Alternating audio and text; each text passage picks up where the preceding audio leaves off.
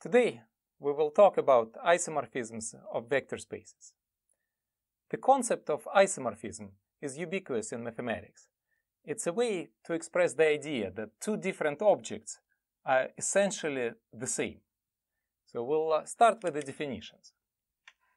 So let f be a function between two sets.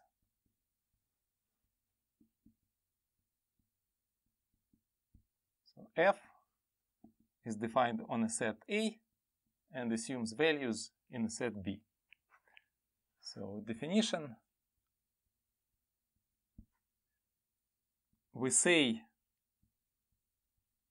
that f is bijective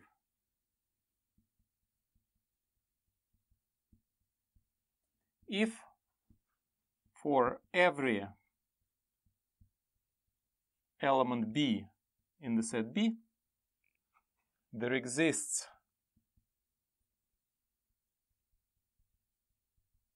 a unique element A in the set A such that f of A is equal to B. Pictorially, this can be expressed in the following way. So suppose we have some set A and another set B,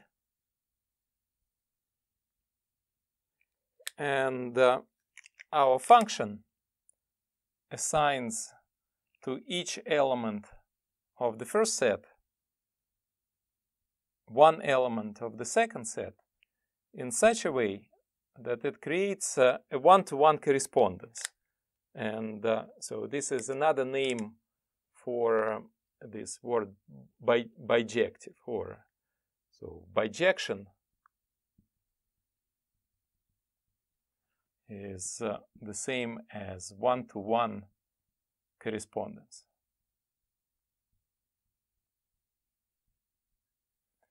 And so what's important for us is that every element of the set B has a unique preimage, right? So this means that for each element in the second set, there is an arrow that goes to this element from the first set, and there is only one such arrow. So we don't have two elements of set A that are mapped to the same element of the set B.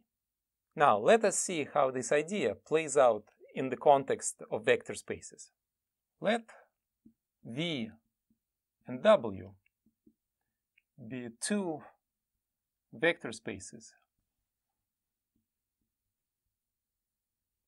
over the same field F. Definition.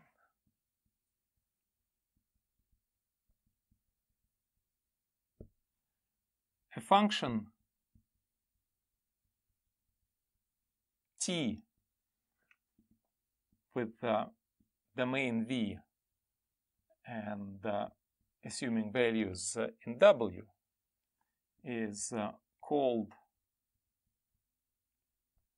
an isomorphism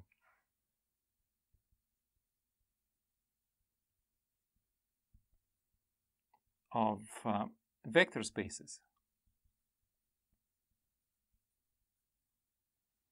if T is bijective. So this means that for each element of vector space W there exists a unique preimage, and it satisfies two properties. One, for all vectors v1 and v2 in V, we have T of the sum v1 plus v2 is equal to T of v1 plus t of v2. And the second property, for every v in vector space V, and for every scalar c in the field F, t of c times v is equal to c times t of v. So if we have a bijective function between two vector spaces that satisfies these two relations, so basically these relations say that this function is compatible with the vector space structure, so then such a function is called an isomorphism. And we say that two vector spaces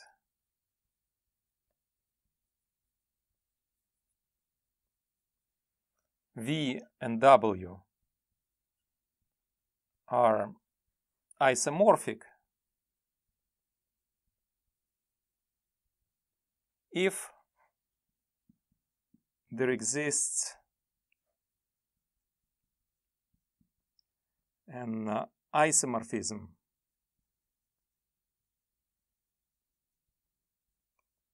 T from V to W.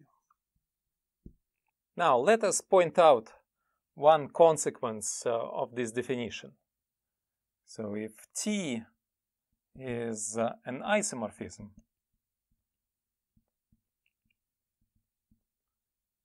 so then this implies that T of a zero vector, so T transforms a zero vector into a zero vector in the space W.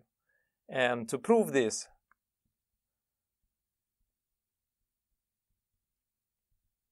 set the scalar to be zero in this property 2, right? So because if we pick any vector, right? Or for example, we can even pick zero vector, right? So we can take c equals 0 and v also to be 0, right? So we get 0 times 0 vector is equal to 0 times t of a zero vector, right? And then on the left we have t of a zero vector, right? So if we multiply zero vector by zero scalar, we still have zero vector. And on the right, if we have any vector and multiply it by zero scalar, then we know that the result is a zero vector. And so this shows that t transforms a zero vector into a zero vector. Let us look at some examples.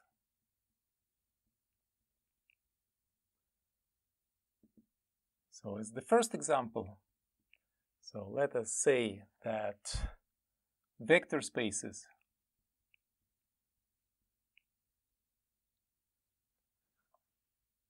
M22 of F and F4 are isomorphic. Now, what are these spaces? So M22 of F, so these are 2 by 2 matrices with entries in F. And so F4, so this is a 4-component vectors with entries in the same field F. So let us construct an isomorphism between these two vector spaces. So we need to construct T from M22 of F to F4. And we define this in the following way. So if we have a matrix A, B, C, D, then we transform this vector, this matrix, into a vector with 4 columns, 4 components, A, B, C, and D. Now, So this is our function, our transformation. So here the input is a 2 by 2 matrix, and the output is a vector with 4 components. So what we need to show, so in order to prove that this is an isomorphism, we need to show 3 things. That this function is bijective, and it satisfies these 2 properties of an isomorphism of vector spaces. What is the bijective property means? So it means the following, that for every vector A, B, C, D in F4, there exists a unique matrix in M22 of F. Say, call this matrix A, such that T of A is equal to A, B, C, D. But this is obvious because by our definition, the only matrix that can be transformed into ABCD is the matrix ABCD like this, right? So it's clear that every vector in F4 has a unique preimage in the set of matrices over the field F. Now let us discuss compatibility with the vector space structure. What property 1 says in this context. So here we take arbitrary pair of matrices. So A1, which is A1, B1, C1, D1, and A2, which is A2, B2, C2, and D2. And what we need to show is that T of A1 plus A2 is equal to T of A1 plus T of A2. Now, to prove this equality, what we do is we compute the left-hand side and the right-hand side. And we show that the results are the same. So let's take the left-hand side. So here we have T of A1 plus A2. So this is T applied to a sum of 2 matrices, A1, B1, C1, D1, plus A2, B2, C2, D2. Now, how do we add 2 matrices? We add 2 matrices component-wise. So this is equal to T of the following sum of 2 matrices. We have A1 plus A2, B1 plus B2, C1 plus C2, and D1 plus D2. And now we use our transformation. We know that a matrix is transformed into a column vector in this simple way. So this means that this matrix is going to be transformed in the following 4-component vector. We have A1 plus A2, B1 plus B2, C1 plus C2, and D1 plus D2. Now let us look at the right-hand side. So in the right-hand side here we have T of A1 plus T of A2. So this is T of the matrix A1, B1, C1, D1 plus T of the matrix A2, B2, C2, D2. Now, so our transformation transforms matrices into 4-component vectors. So the first matrix is transformed into vector A1, B1, C1, D1. And the second matrix is transformed into a four-component vector A2, B2, C2, D2. And now we add these two four-component vectors. And vectors are also added component-wise. So the result is going to be A1 plus A2, B1 plus B2, C1 plus C2, and D1 plus D2. And so what we see is that the result of computation of the left-hand side is exactly the same as the result of computation of the right-hand side. So this shows us that this property holds, right? And so the second property I leave for you as an exercise. So kind of phrased in terms of matrices. So this will say that T of K times A is equal to K times T of A, right? So here it's better to use the scalar K instead of C because we use C in here inside the matrix. All right, and so this is an exercise. So let me point out one detail in this definition and in this example. So here in the left-hand side, so this addition operation is carried out in the space V, whereas in the right-hand side, so the same addition is carried out in the space W. And here we essentially show that addition in V corresponds to addition in W when we apply transformation T. And so here in this example, we could see that here, this plus, we add two four-component vectors, whereas in this addition here, we add two matrices. Let's consider our second example. Here we say that the space of quadratic polynomials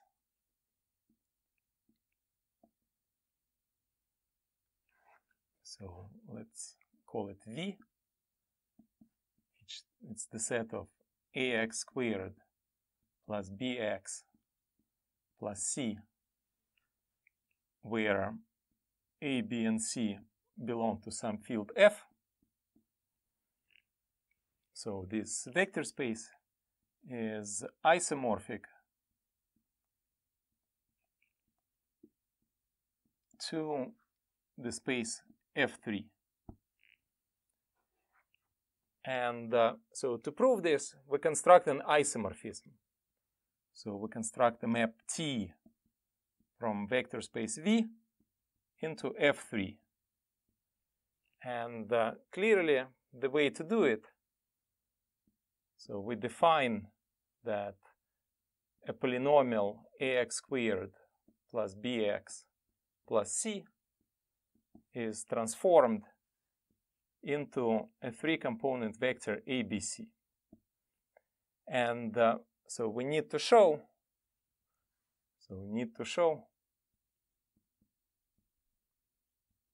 that T is an isomorphism, which incorporates three properties.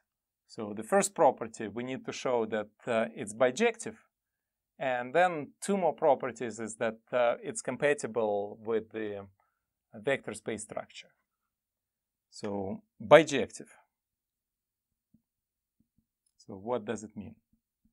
So this means that for every vector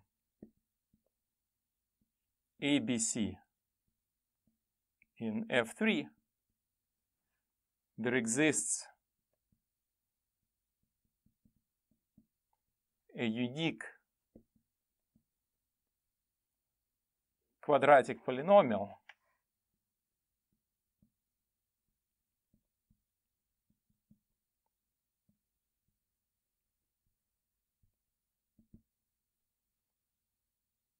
P such that T of P is equal to ABC. But this property is obvious because by our definition of the transformation, it's clear that the only polynomial that goes to vector ABC is this one. It's ax squared plus bx plus c. And for every, so this means that every vector has a preimage, and this preimage is unique. So this means that this transformation is bijective. And now we check compatibility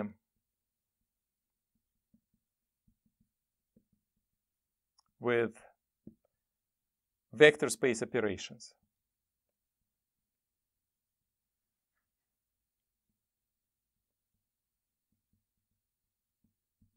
So here we take two polynomials, P1, which is a1x squared plus b1x plus c1, and P2, which is a2x squared plus b2x plus c2.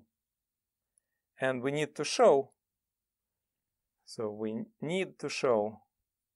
that T of P1 plus P2 is equal to T of P1 plus T of P2. Again, let us work out the left-hand side and the right-hand side. So for the left-hand side, we have T of P1 plus P2. So what is this? This is T applied to the sum of two polynomials, a1x squared plus b1x plus c1 plus a2x squared plus b2x plus c2. Now, let's add these two polynomials, so let's simplify this polynomial expression. That's T of a1 plus a2 x squared plus b1 plus b2 x plus c1 plus c2. And now let us check our definition of T. So transformation T transforms this polynomial in a three-component vector. So this means that this polynomial gets transformed into vector with first component a1 plus a2, the second component b1 plus b2, and the third component c1 plus c2. Now let us look at the right-hand side. In the right-hand side we have T of P1 plus T of P2. So that is T of the polynomial a1x squared plus b1x plus c1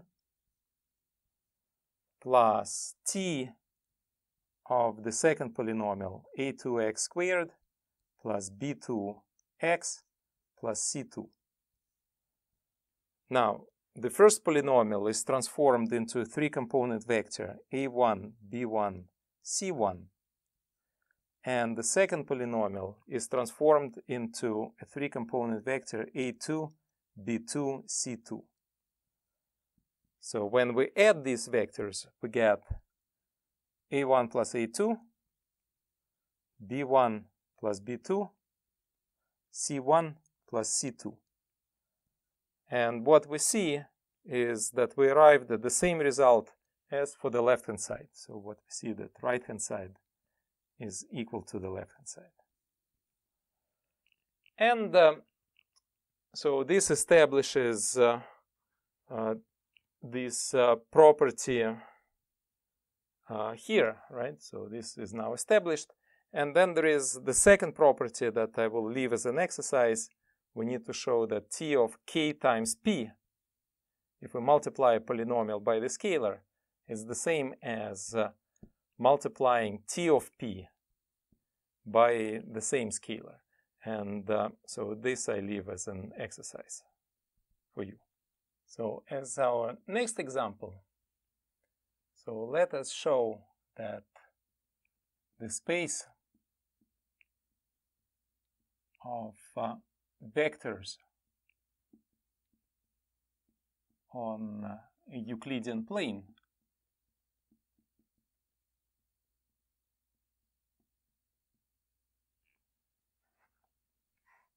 is isomorphic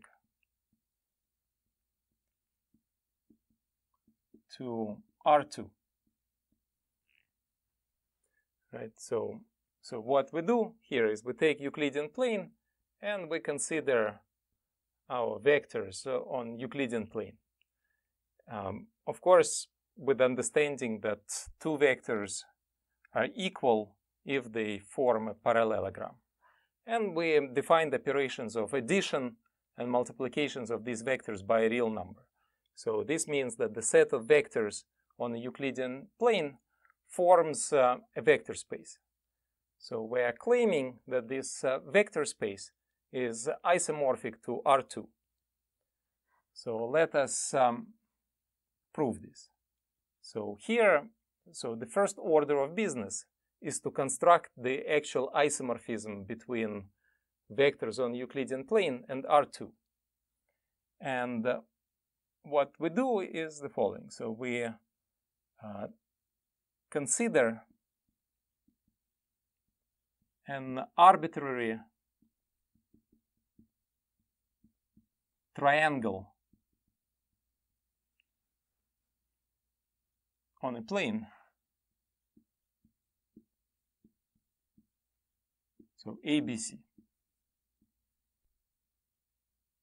So we take any three points that are not on the same line, and we consider this triangle. So next, we consider two vectors. So A from B and from A to C. From our discussion of vectors on the Euclidean plane, we know that this pair of vectors, AB and AC, form a basis. Now we can construct our actual isomorphism between R2 and this space of vectors on Euclidean plane. Let's call this space V. And so we construct this transformation from R2 to V in the following way. So we take a vector from R2. It's a two-component vector with scalars in real numbers. And we transform this two-component vector into a linear combination of our basis vectors. So K1 times AB plus K2 times AC. So now we have our three things to prove. So we need to prove that it is bijective and that it is compatible with the vector space structure. Now, what bijectivity property means? So it means that any vector from our Euclidean plane has a preimage, as a unique preimage as a two-component vector. Now, we know that any vector on this plane can be drawn with a starting point at A. So what we need to show is that for any vector AD in V, there exist K1 and K2 in real numbers, such that T of K1, K2 is equal to AD. But, so we know that our vectors AB and AC form a basis. And one of the properties of a basis is, so from properties of a basis, we have that every vector AD is a linear combination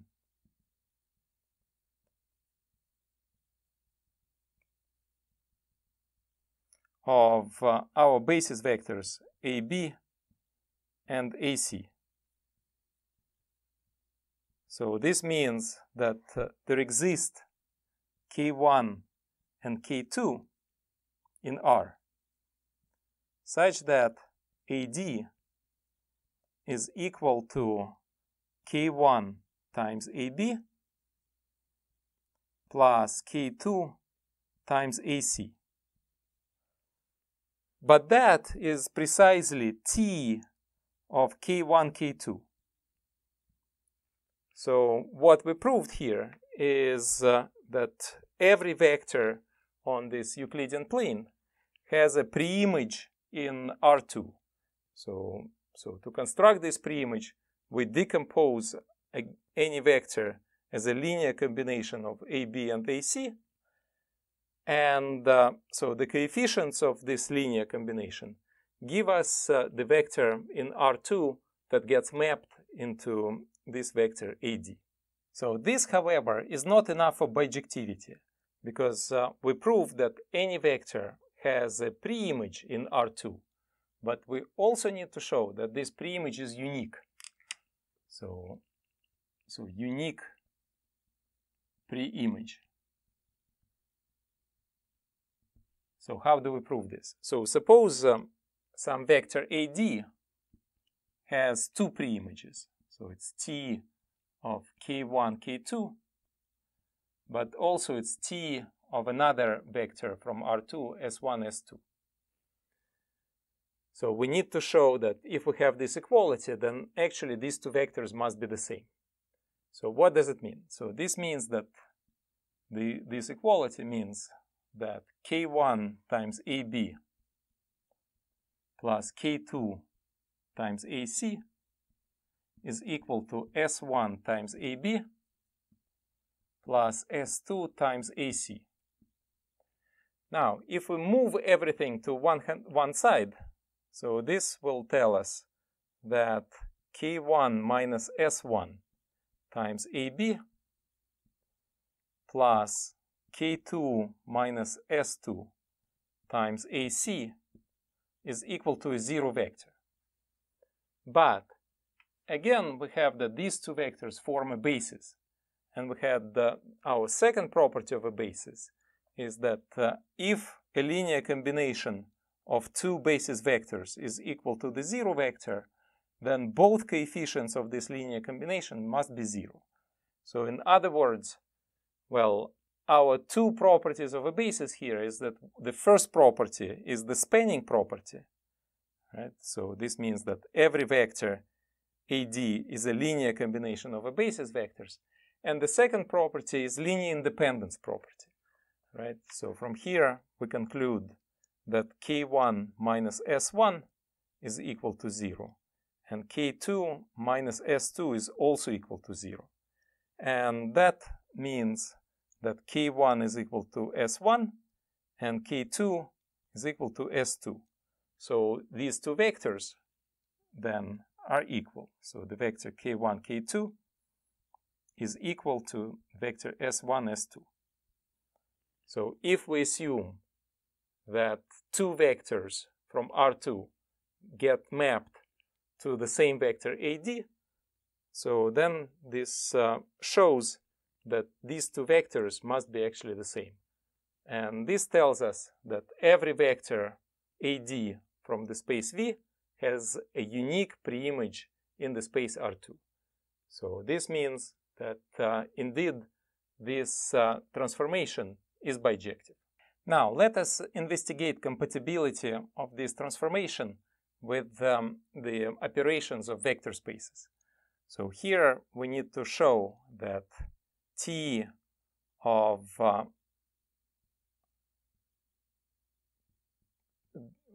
the sum, so that the sum of two vectors is mapped to the sum of their images.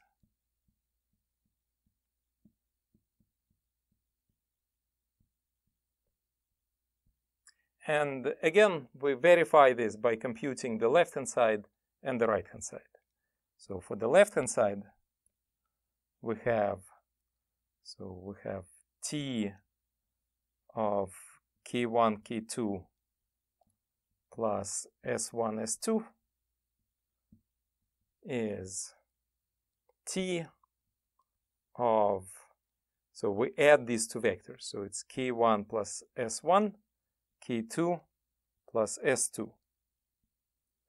And then a two-component vector is mapped into a linear combination. So this is mapped to k1 plus s1 times ab plus k2 plus s2 times ac. Now let's compute the right-hand side. So for the right-hand side, we have t of k1, k2 plus t of s1, s2. So the first gets mapped to linear combination k1 ab plus k2 ac, and the second gets mapped to s1 ab plus s2 ac. And so this is equal to k1 plus s1 ab plus k2 plus s2 ac. And again, we see that the left-hand side is equal to the right-hand side. So this proves our second property of the isomorphism, and the last property I leave as an exercise. Right? So here we need to show that t of a constant times k1, k2 is equal to c times t of k1, k2. So this is an exercise. Now let us state the main theorem of today's lecture.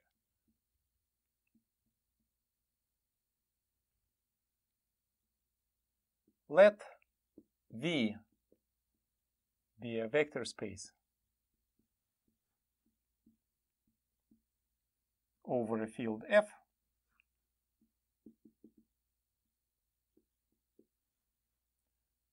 of dimension n. Then V is isomorphic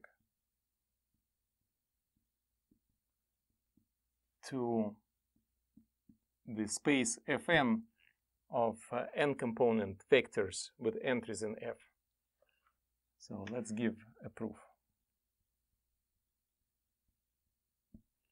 So what we know, well, V is a finite dimensional vector space. So we know that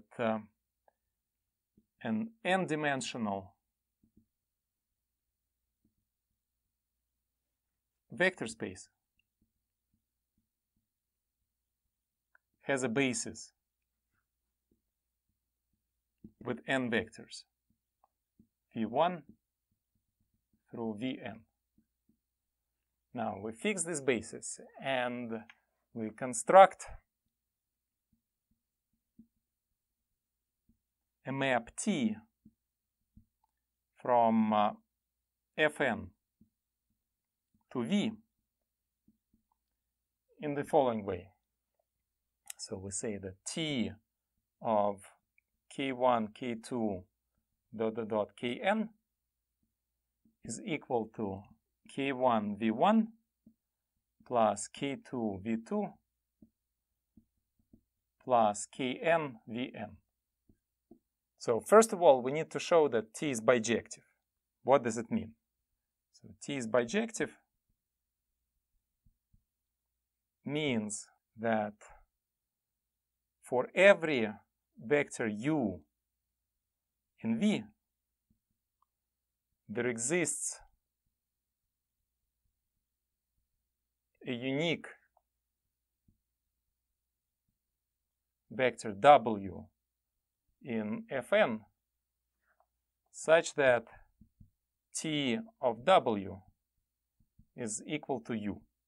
If we want to prove that some property holds for every vector in V, then we do the following mental trick.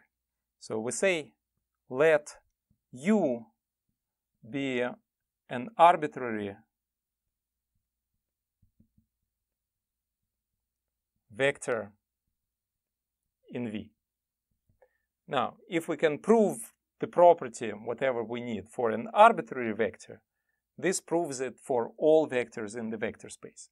And so when we need to prove that something holds for all objects, then what we do instead is we prove that this property holds for an arbitrary object in our space. So what we have is we have a basis here, right? So we know that our set V1 through Vn spans V, right? So because a basis is a linearly independent subset that spans the vector space. So what does it mean that a set spans V? This means that an arbitrary vector can be written as a linear combination of basis vectors. So this tells us that there exist scalars C1 through Cn in F such that U is a linear combination C1 V1 plus Cn Vn. But that means, so this implies that T applied to the following n-component vector, C1, C2, Cn, which is this linear combination. So this is simply equal to U. And so this shows that, so we have a pre-image W for our vector U, right? So this, if we take this n-component vector W, then T of W is equal to U. So this means that our arbitrary vector has a pre-image. Now we need to show that this pre-image is unique. So to prove this, so uniqueness. So to prove uniqueness, we make an assumption that two vectors are mapped to the same vector U. That U is T of C1 Cn, and also it is T of K1 Kn. Now, what this equality would mean? This equality, using our definition of T, means that C1 V1 plus ... Cn Vn is equal to K1 V1 plus ... Kn Vn. And again, let's bring everything to the left-hand side. So this implies that C1 minus K1 V1 plus Cn minus Kn Vn is equal to 0. But again, we recall that we have a basis, and the basis is linearly independent. So from linear independence,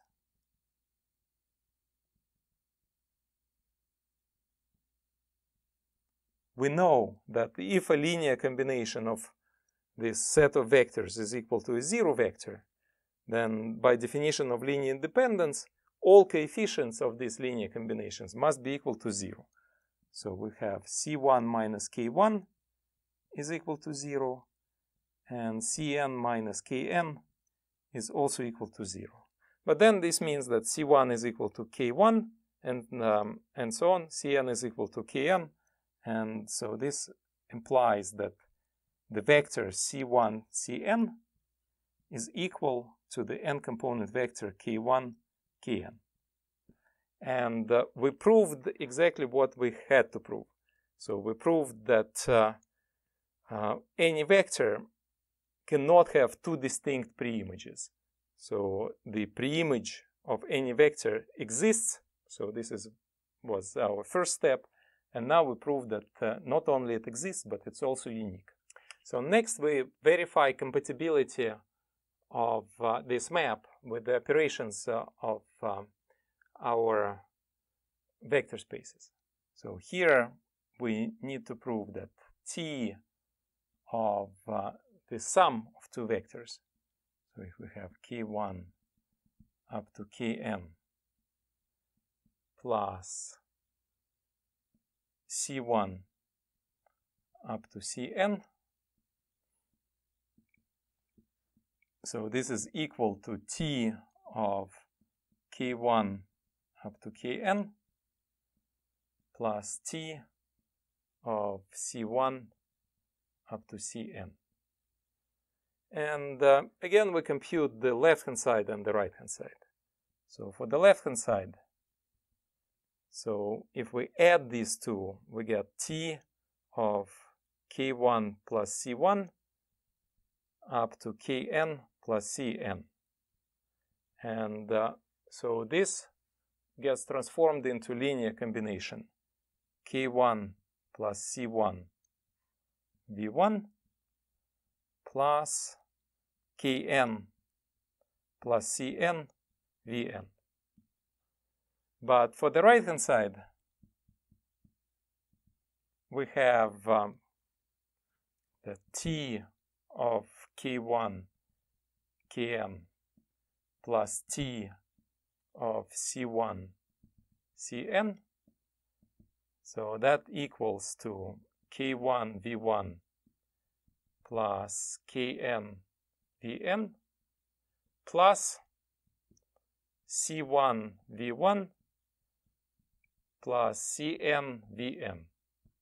And what we get here, so taking the sum, we get k1 plus c1 v1 plus kn plus cn vn. And comparing these two, we see that the left-hand side is equal to the right-hand side. So this means that this property holds. And so the final property is left as an exercise, right? So one needs to show that T of a constant times k1 kn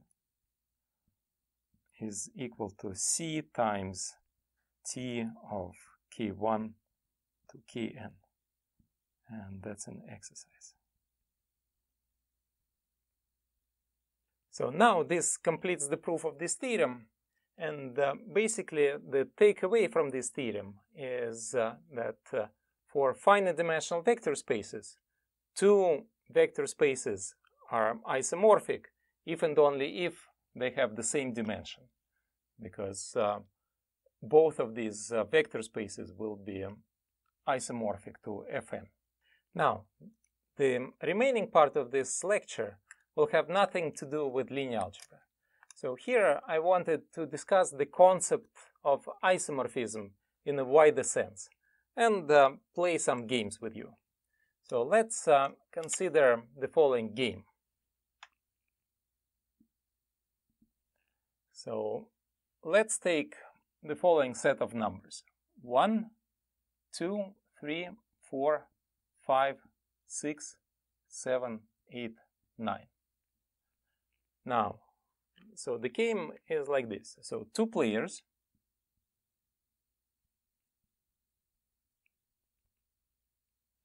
say red and blue,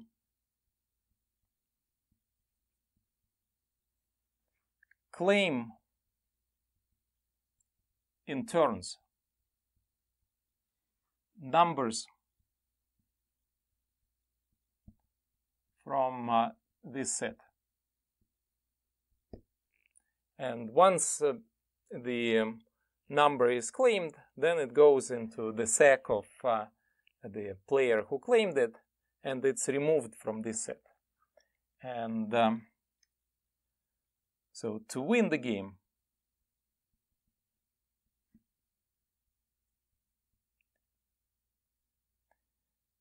a player must claim 3 numbers that add up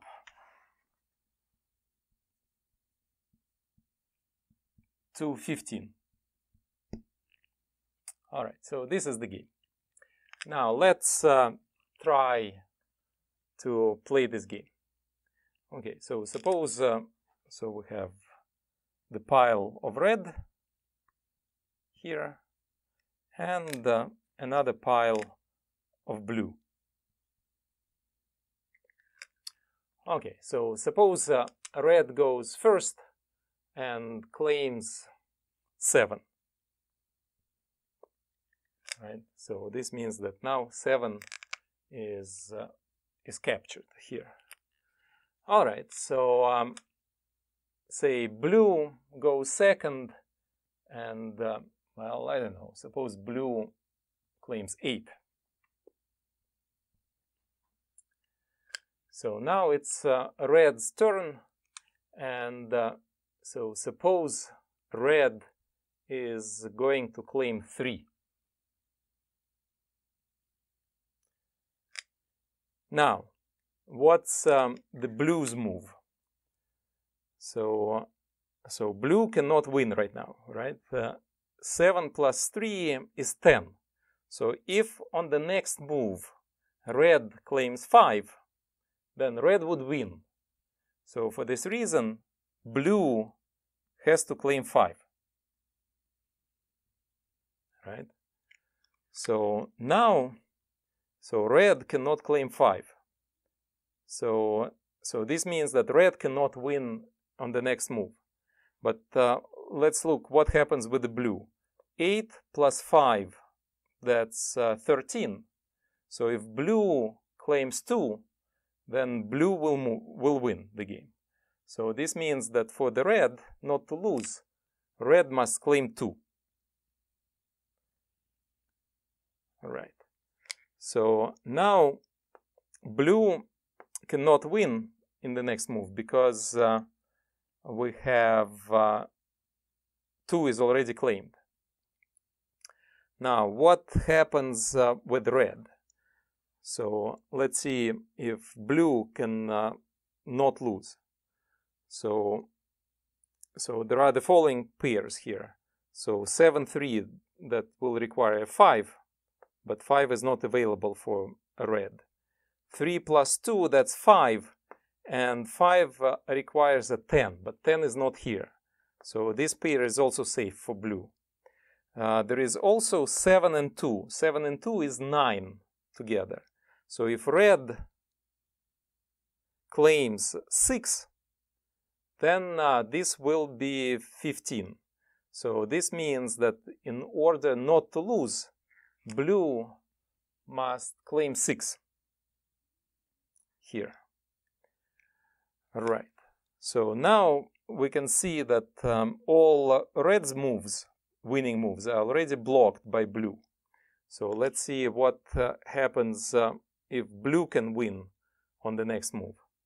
So we have 8 plus 5, that's 13. Well, we already blocked this by claiming 2. 8 plus 6, that's 14. So this means that if blue captures 1, then blue will win. So this means that red must claim 1 here. But what do we have here? 5 plus 6 is 11, right? And 11 plus 4 is 15, right? So if blue claims 4, then blue wins, right? So because 5 plus 6 plus 4 is equal to 15, right? So blue claimed 3 numbers that add up to 15. Now I have a question to you. Have you ever played this game? If not, so I suggest that you kind of stop this video here and go and play this game with your friends and see if you can develop good strategies to play this game, and so just get some experience with this game. And think whether you have seen this game before or not, right? So now take your time. In the rest of this class, there is nothing that's going to be on the final exam. So play this game for a while and then come back and finish this video. All right, welcome back. So now that I got you back, so let me tell you that in fact every single person in this class have played this game many times, and you know everything about winning strategies in this game. But in order to realize this, so we need to see that this game is isomorphic to another game which everybody knows. And this other game is the game of tic-tac-toe. Right? And so if you know how to play tic-tac-toe, then you will know how to play this game. And so basically, so what I'm trying to say is that this game of picking three numbers that add up to 15 is isomorphic to the game of tic-tac-toe. But this isomorphism between these two games is not at all obvious. And to construct the isomorphism between these two games, we need something which is called the magic square.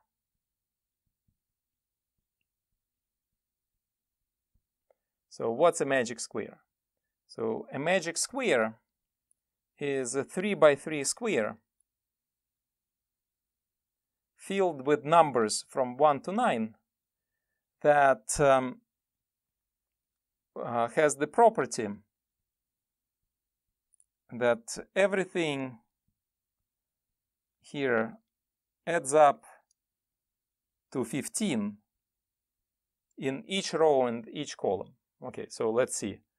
So here in this row the sum is 15, so is here, and so is here. So then in columns we have 15, 15, and 15. And also on the diagonals. So we have 15 on this diagonal and 15 on this diagonal. Right? So this is called the magic square. So now I'm claiming that using the magic square, I can construct an isomorphism between tic-tac-toe and this game of 15.